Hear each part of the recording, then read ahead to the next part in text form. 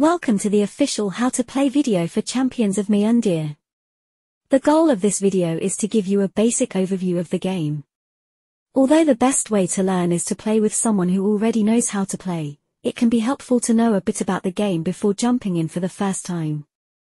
Champions of Miyandir is a turn-based card game designed for players who love deck construction and free-for-all multiplayer interaction. To play a game, each player assembles a deck of cards and brings it into the game. It's best experienced as a 4-player free-for-all, but can also be played 1 versus 1. Each game of Champions represents an unfolding story being told within the fantasy world of Miyandir. The goal of the game is to be the first player to score 20 points. We'll go over how points are scored later, but first let's talk about the cards. There are 5 types of cards in the game: denizens, locations, items, tactics, and campaigns. The first card type we'll cover is the denizen card. Denizen cards represent people and animals who call Miyandir home. They are the characters within the unfolding story of the game. The number in the top left is the denizen's gold value. A card's gold value is used to determine how much gold it costs to play. Gold is the primary resource of the game. The symbol below a denizen's gold value denotes its alignment. A card can be aligned to one of 5 alignment types. Here's how the alignment mechanic works with card costs. If you share an alignment with a card you're playing, the card's cost is simply equal to its gold value. If not, the card costs 2 extra gold to play. This extra cost is called alignment tax. The number in the middle left is the denizen's power. A denizen's power determines how much damage it deals when it attacks and defends. The number in the middle right is the denizen's health. Cards with health can be attacked and dealt damage. A card's health decreases when it takes damage, and if its health is decreased to 0, the card is removed from play. If a card has any abilities, they'll be written in the text box on the bottom portion of the card. The next card type we'll cover is the location card. Location cards represent various places within the world of Miyandir. They set the stage for the story. Playing location cards is the most common way to become aligned. Many locations have an ability that'll align you to one of the 5 alignment types. Unlike denizen cards, location cards don't cost gold to play. However, like denizens, locations have health, and get removed if their health becomes 0. Next up, we'll talk about item cards. Item cards represent tools and equipment which help denizens to reach their goals. Like denizens, items have a gold value, which means they cost gold to play. However, item cards are always unaligned, which means you never have to pay alignment tax when playing them. This makes items quite versatile as a card type. Items also have health, just like denizens and locations. Next, we have tactic cards. Tactic cards represent quick actions or events. Unlike the 3 types of cards previously covered, tactics don't have health. Rather, when you play a tactic, you carry out the instructions written on the card, then remove it from play. And finally, we have campaign cards. Campaign cards represent events which take place over an extended period of time. Like tactics, campaigns don't have health. The number in the middle right of a campaign card denotes the number of phases it has. Each turn after it's played, a campaign gets a phase counter. Putting phase counters on campaigns unlock their abilities. If a campaign has 1 phase counter, its phase 1 ability can be used. If it has 2 phase counters, its phase 2 ability can be used, and so on. When a campaign's last phase ability is used, the campaign is considered complete and is removed from play. Now, we'll go over how points are scored. Some denizen cards have the unique subtype. Unique denizens have abilities that score you points when they're in play. Each one has its own unique way of scoring points. They are like the main characters in the story that each game represents. A Champions of Miyandir deck must have at least 1 unique denizen in it, and one of those unique denizens must be designated as the deck's champion. Your champion represents the protagonist of the story, from your point of view. A deck must have exactly 51 cards, 1 champion card, and 50 non-champion cards. A deck can have up to 2 copies of any non-unique card, and up to 1 copy of any unique card.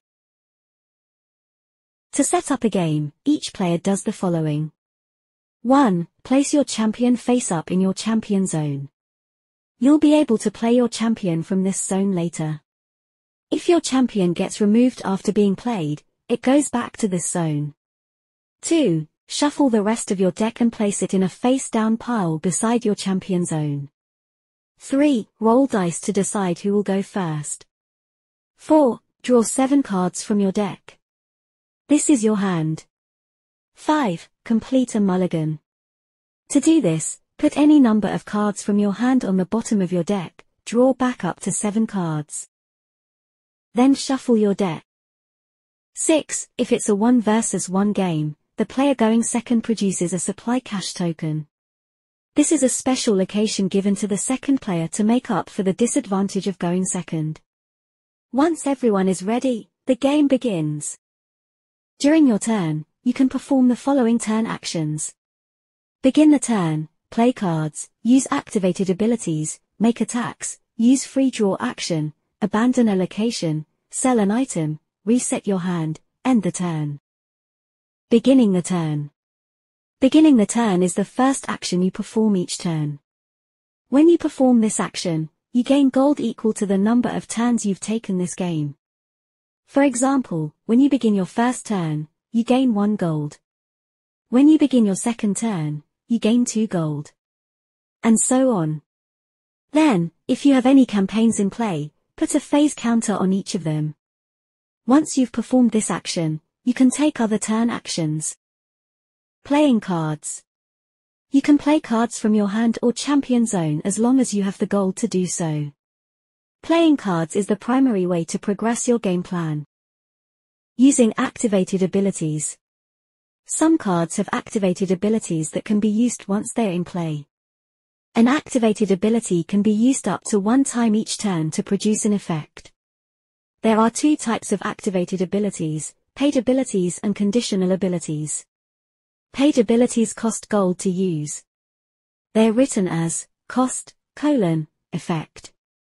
Conditional abilities don't cost gold, but can only be used if a specified condition has been met.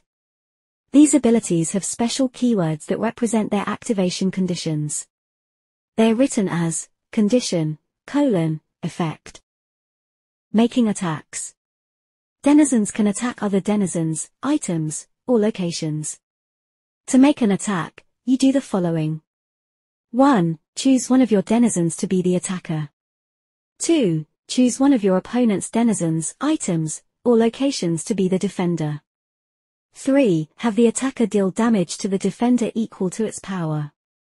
Then, if the defender is a denizen, have it deal damage equal to its power to the attacker.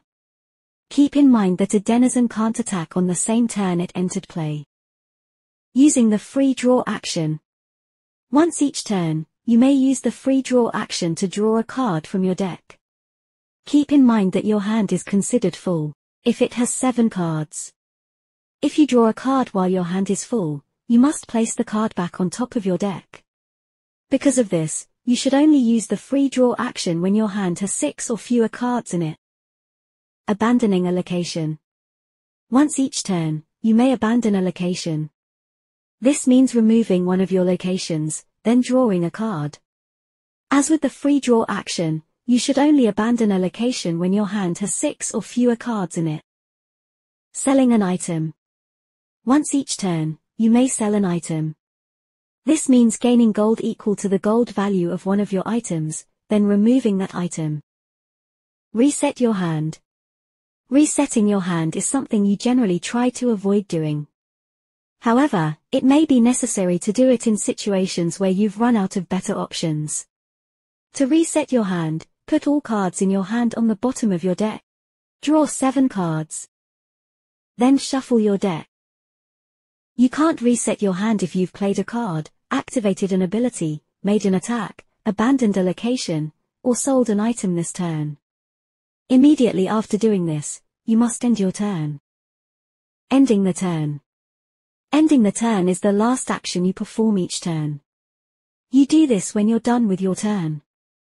When you perform this action, you lose all unspent gold, then remove all expired campaigns.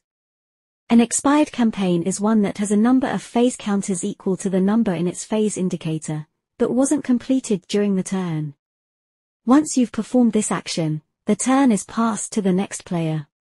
Note that with the exception of the first and last turn actions, there is no prescribed order in which you must perform turn actions. For example, you could make an attack, then play a card, make another attack, activate an ability, use the free draw action, then play another card. You win the game if you're the first player to score 20 points. Keep in mind that a game has 10 turn cycles, which means that each player can take a maximum of 10 turns before the game ends. Because of this, it's possible for a game to end before any player reaches 20 points. If this happens, the player with the highest score wins the game. Congratulations! If you've made it this far into the video, you're ready to start playing. On our website, Miyandir.com, you'll find a link to our Discord server, which has everything you need to get started. In the links channel of our Discord server, you'll find access to the new player reference document. We recommend having this with you while you're learning the game. Also in the links channel, you'll find access to the Champions of Miyandir browser app. The browser app allows players to connect and play for free through a web browser. It's also a great tool for building and testing decks. The exciting world of Miyandir awaits. See you there.